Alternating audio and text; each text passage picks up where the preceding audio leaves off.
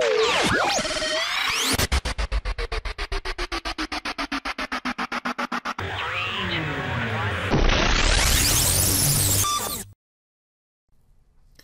this is Mike, and I'm going to do a demo of how to make a flight recording using Java Flight Recorder and Mission Control.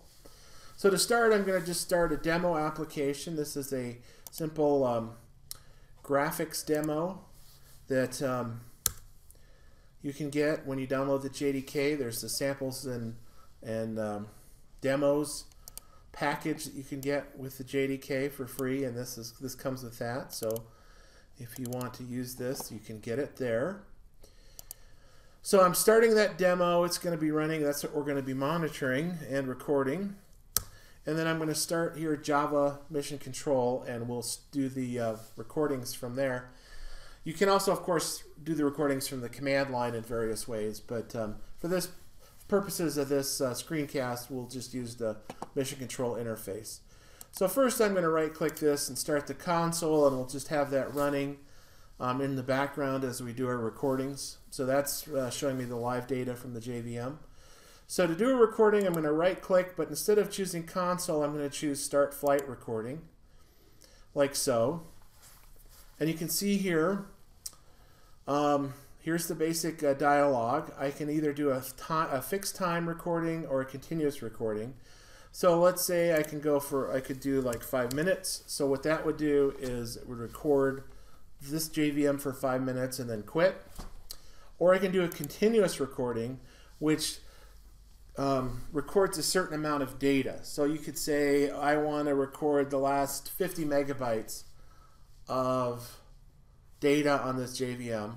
Or you could say I want to record the last 5 minutes. You type in something like that, and then it'll save the last 5 minutes of data from that particular JVM and just continue to record all the time. But to start with, I think we're going to do a fixed time recording. We'll start that. And then here we have a template manager, and this is what allows us to set up what we record. So the default is to show whatever I did last time.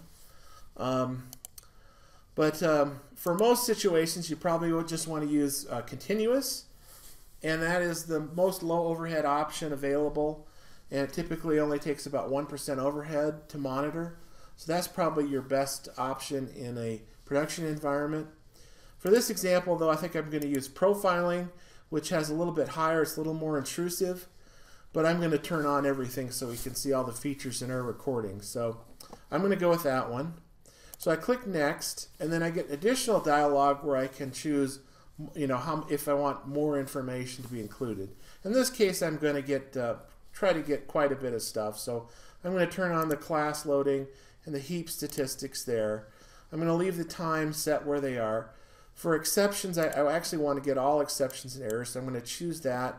And then the last thing I want to change is for garbage collection, I want all the data, not just normal. So we're going to do that. So this is you typically wouldn't want to really do this in production.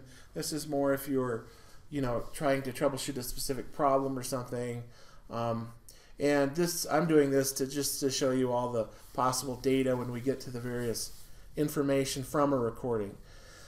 So I'm going to go ahead and click Next, and then I can get even more detailed if all these attributes are in here, and you can go in and you have total control over this. You can get as detailed as you want about what information is recorded and what isn't.